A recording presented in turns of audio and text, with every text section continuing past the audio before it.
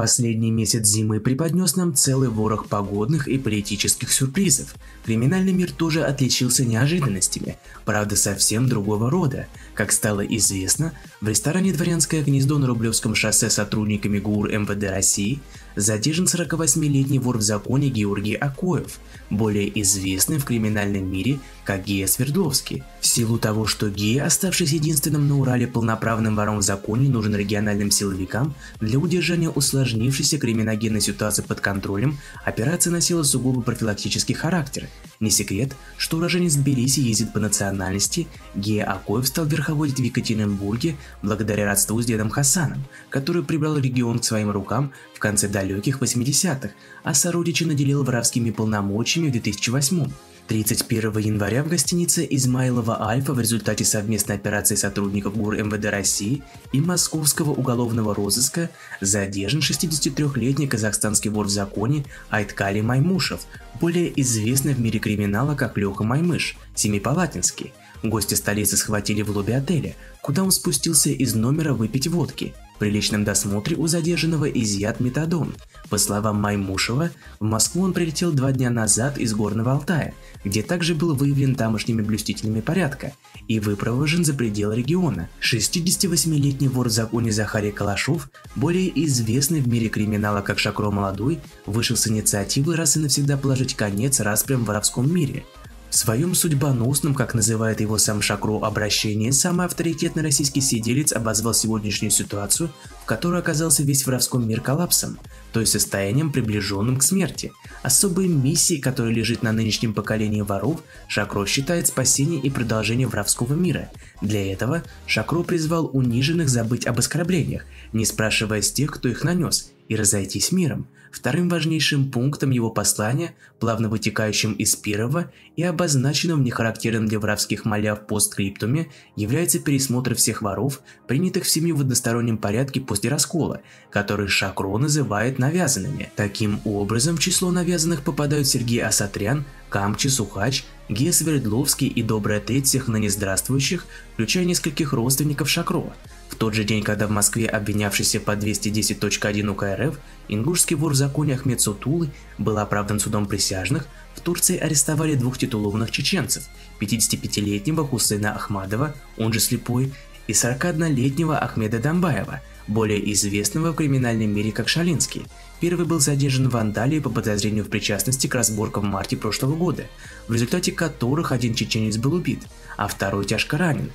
По словам источника, попытка откупиться от турок успехом не увенчалась, и ранее неоднократно судимого Хусейну с высокой степенью вероятности грозит новый срок в турецкой тюрьме. Второго задержали в Стамбуле вместе с многочисленным окружением по подозрению в связях с руководством Чеченской Республики, которого турецкие власти не жалуют, и если повезет, Ахмеда депортируют. В Химках плодом совместных усилий сотрудников ГУР и московского угрозыска стало задержание 51-летнего вора в законе Александра Бабанова, более известного в криминальном мире как Бабан. При личном досмотре у задержанного изъят боевой пистолет ГЛОК. Уроженец Тюмени, а ныне житель Москвы Александр Бабанов ранее был судим 4 раза, из которых дважды освобождался условно-досрочно. Вместо краж в послужном списке вора в законе числятся такие статьи, как грабеж, разбой, вымогательство, нанесение тяжких телесных и бандитизм. В 1997-м подельником Бабана по делу об умышленном убийстве проходил бывший тюменский вор в законе Юрий Тиченков, он же Ганс, освободившийся осенью прошлого года, с которым у Бабана с тех пор враждебные отношения. 58-летнего Степана Фурмана будут судить в России по статье о занятии высшего положения в тюремной иерархии. Из Португалии экстрадировали россиянина, известного под прозвищем Степа Мурманский. Следствие считает, что этот человек является вором в законе. В миру он известен также как Степан Фурман. Как сообщает МВД, 58-летний Степа Мурманский получил воровскую корону в 94-м из рук таких авторитетных людей, как Бадрик Кутаиский, Пичуга, Огонек и других. Сам он несколько раз отбывал сроки за тяжкие преступления, среди которых разбои, изнасилования, кражи, хранение оружия и психоактивных веществ. Степа Мурманский был объявлен в международный розыск по линии Интерпола. В России ему заочно избрали меру пресечения в виде ареста. В пенитенциарной системе Большого Урала обновилась система отношений между администрациями исправительных учреждений и авторитетами, имеющими вес в криминальной среде. Речь идет о политическом решении тюремных властей сделать ставку на привезенного на Средний Урал вора в законе Эдуарда Сахнова, более известного как Сахно. По имеющейся информации, дальневосточный криминальный авторитет, придерживающийся черных воровских обычаев, должен стабилизировать ситуацию в колониях Большого Урала. Она в свое время была раскачана длительным беспределом со стороны активистов, так называемых красных. Ситуация интересная, но совсем не уникальная. В последние 10-15 лет ФСИН сделал ставку именно на красных, на актив. По сути, это те же преступники, только признающие авторитет властей. Другое дело, что в ряде случаев актив стал неуправляемым и перешел все границы. Понятно, что власть в колониях в любом случае на стороне ФСИН, но проще и эффективнее управлять, имея баланс в виде авторитетного представителя криминальной среды.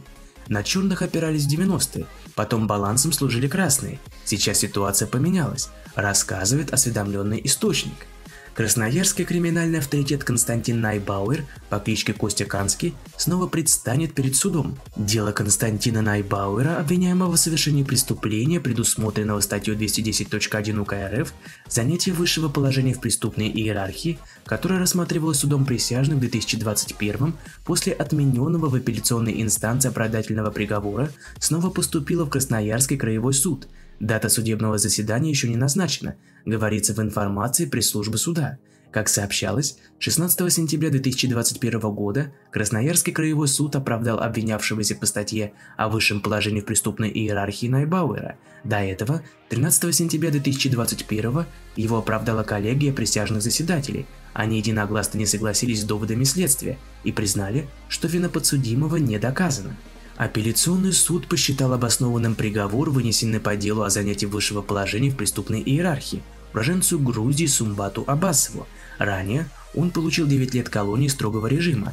В основу приговора были положены в том числе показания самого осужденного, который признался в попытках влиять на молодых заключенных, чтобы уберечь тех от глупых поступков, таких, например, как поджог колонии. Защита пыталась оспорить само существование в России строгой преступной иерархии, но суд решил, что это установленный факт.